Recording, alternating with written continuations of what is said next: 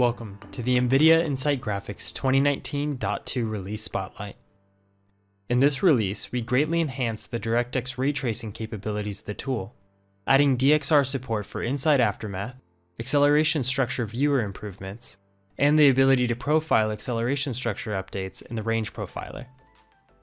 In addition to DXR improvements, we have also added a D3D12 fence visualization into GPU trace, as well as Vulkan profiling support in the range profiler.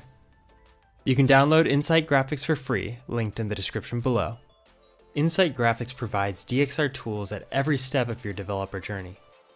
Nsight Aftermath moves to beta in this release with the addition of DXR support, enabling users to trace their GPU hang or crash back to the specific DXR shader. Visualizing and debugging acceleration structures has proven to be very important because of the close correlation to performance.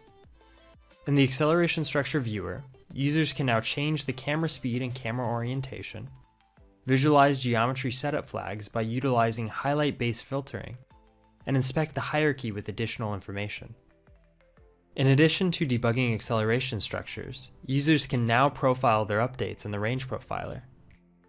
You will notice build acceleration structure calls can now be selected from the actions row, resulting in detailed metrics in the pipeline and SM sections below. Users can now use GPU trace to inspect D3D12 fence synchronization primitives within their application. Simply recapture a trace and inspect the weights and signals in the synchronization row to identify potential performance issues related to synchronization. Finally, Vulkan support has been added to the range profiler for both Windows and Linux targets.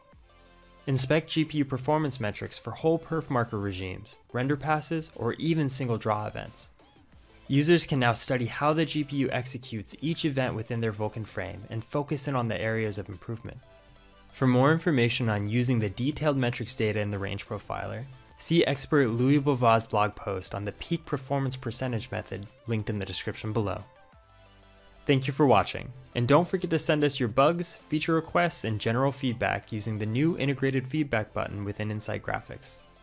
If you like this spotlight and would like to see more videos like this in the future, be sure to leave us a comment and subscribe to the NVIDIA GameWorks channel for the latest Nsight Graphics updates.